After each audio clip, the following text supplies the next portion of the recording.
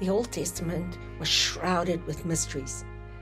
Ephesians 1:9, he says, He had made known unto us the mystery of His will according to the good pleasure which He hath purposed in Himself. Well, the purpose of the old was a many-membered body. So the old was the body preparing, a shadow of the good things to come. And the new is the fulfillment of that prepared body. And now the kingdom is where this body has to grow. And this is why we have the book of Revelation.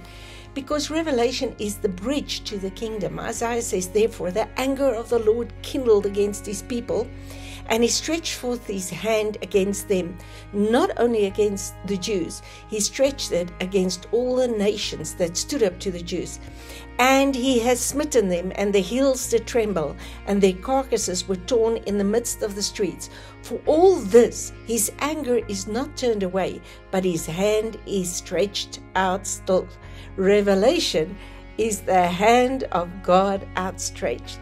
Now we're going to deal with this hand. Christ, the head, the church, His body, and the kingdom, the dwelling prepared, the place that He came to prepare for us. He came to seek and save that which was lost, and that was the kingdom. How He did it is He dealt with the adversary, and He worked through time, and that is the removal through seals, trumpets, and vials. Now, this all started in Babylon, and it works right through to 70 AD. Not understanding these times leaves you lost in the corridors of time. So in Revelation 1, we read about the testimony of Jesus Christ. He's the Alpha, the Omega. He's the beginning and He's the end. Please note, He does not have a beginning. He does not have an end. Time has a beginning and an end. He is the beginning and the end. He's the angel of the Lord manifested. In Revelation 10, we read all about this angel, but he appeared in the Old Testament as the angel of the Lord. And we saw this revealing of this body. Ezekiel saw it when the heavens opened up, a man, an ox, an eagle, and a lion, 4 creatures in heaven, preparing to come down as a man. So when Jesus came up in the clouds of heaven, it's the first time that man ever entered heaven. He was the first and the last. He was the last Adam and the first to be resurrected from the dead. He was, He is, and He is to come, the faithful witness. In the was, it was the law and the prophets that testified about Jesus. In the is, it was the Father and the Son. And the is to come is the Spirit and the bride. Yesterday, today, and forever. He's always the same. Revelation is the removing of the first covenant to bring the testament in His blood. And the law world was the second world that has to give way to the church, a world that has no end. Again, He is the Alpha, the Omega, the first, the last, the beginning and the ending, who was, who is,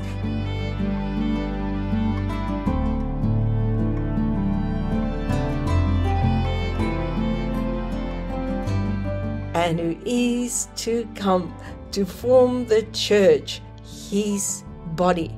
Right from the beginning, the Word was in the beginning, and now the Word lives in His body. The testimony of Jesus Christ worked out in time. And Revelation 1:9, I, John, who also am the brother and companion in tribulation and the kingdom, in the patience of Jesus Christ, was in the isle which is called Patmos, for the word of God and the testimony of Jesus Christ. The testimony of Jesus Christ is the Spirit that is now sealed inside believers. Now we are in the time of the patience of the husbandman, waiting for the harvest to come to full maturity. The testimony of Jesus, from Him which is, which was, and which is to come. The volume of the book is all about Him. and from the 7 spirits which are before the throne. Every week in your life is 7 days, 7 spirits. Everything about God is 7. Revelation 1:5, and from Jesus Christ, the faithful witness, who was, who is, and who is to come. In the beginning was the Word, but now the Word became flesh in the fullness of time. This was the body that was being prepared in the old. And Elijah saw it when he ran back to Moses' mountain. He saw the winds that rent the rocks, and that was the statue. Babylon, Media, Persia, Greece, and Rome, the 4 worldly kingdoms that would destroy the earth. And these kingdoms, these trees, were all chopped down, and only one branch remained out of the stem of Jesse. And this is Christ, and he was now nailed to the tree to produce the Spirit within the body. Now the body of Christ is sealed with the Spirit. It always amazes me that he ascended and he entrusted the work unto people who didn't even understand what he was doing. But 70, 80, 40 years after he ascended, the old was totally removed.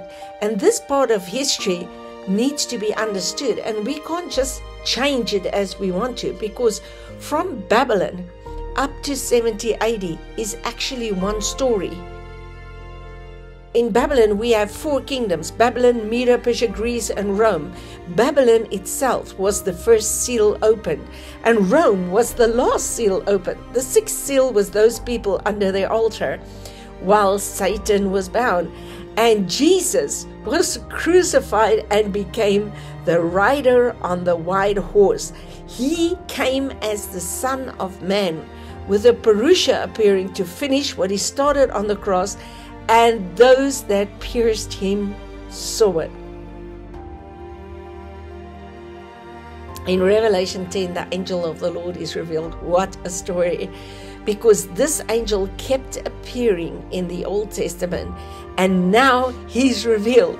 He's got a rainbow around his head. His legs are pillars of fire. There were 7 thunders, and in his hand was a little book. The angel of the Lord was the book that is just being opened, because in Revelation 5 it says, who will open this book? No one on earth, no one in heaven. Now he's the book opened, and he is now revealed. Isaiah 29, the vision is as a book that was sealed, and in Revelation this book is open.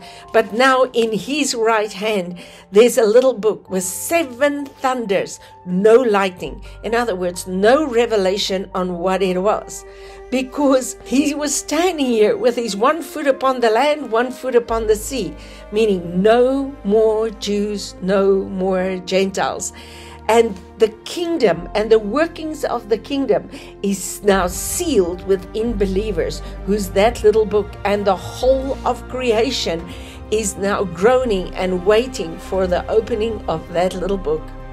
In Revelation 10, he says, but in the days of the voice of the 7th angel, when he shall begin to sound, the mystery of God should be finished, as he hath declared to his servants the prophets. Remember, Paul was the one that opened the mysteries.